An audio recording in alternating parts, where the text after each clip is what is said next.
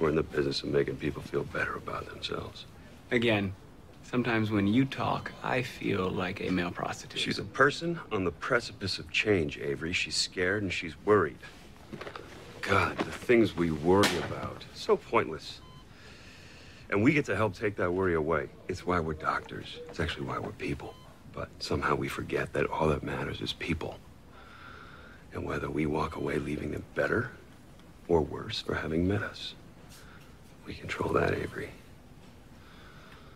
I want you to promise me something. If you love someone, you tell them.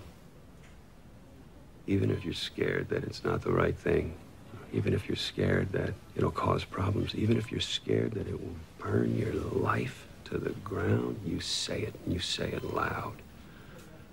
And then you go from there. Hey, where's my kid? I want to see Sophia. Avery, why don't you run up to daycare and bring her down here? I can't bring a baby in the ICU. No, but you can sneak one in. Come on, Avery, grow a pair. You know what, forget it, I'll do it. Oh, no. All right, I'll get her. I'll get her. Yes. My man.